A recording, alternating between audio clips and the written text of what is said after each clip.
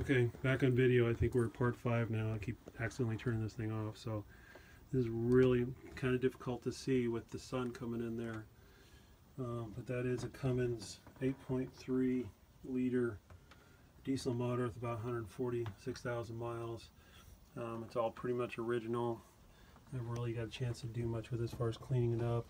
You really can't see this, but the original tag is there. Those are the inlets where it gets the air. Huge radiator back in there. Those are those access areas from the side.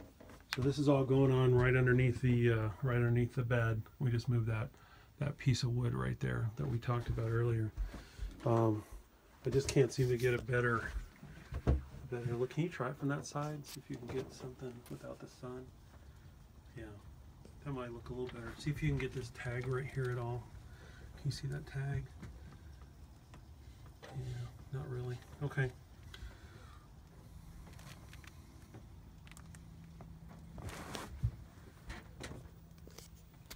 Yeah, it's not the best video of the motor, and I apologize for that. And that's the Allison transmission right there. Okay, we're going to move this back. We'll just do this on camera here. You can see how this happens here.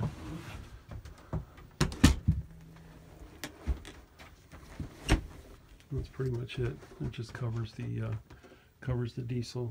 It's very quiet. It's very padded. It needs some of that insulation replaced.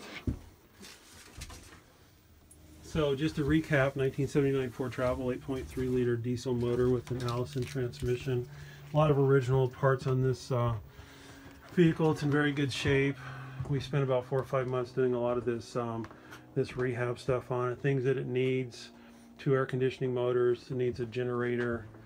Refrigerator works. I just haven't been able to get it to properly work. As far as the motor, we had the fuel tank dropped and cleaned because it had some bad gas in it.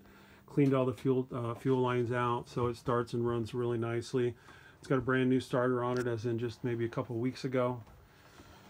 So it starts up really nice. It goes down the road nice. It's very sturdy, very roadworthy. Overall, a lot of money spent on this vehicle, not to sell. We just didn't have an opportunity to really do what we wanted to do and take it out. I have also some things I need to videotape, or some things that we bought for the vehicle, that we'll just do that in another video. So there you go, 1979 Foretravel.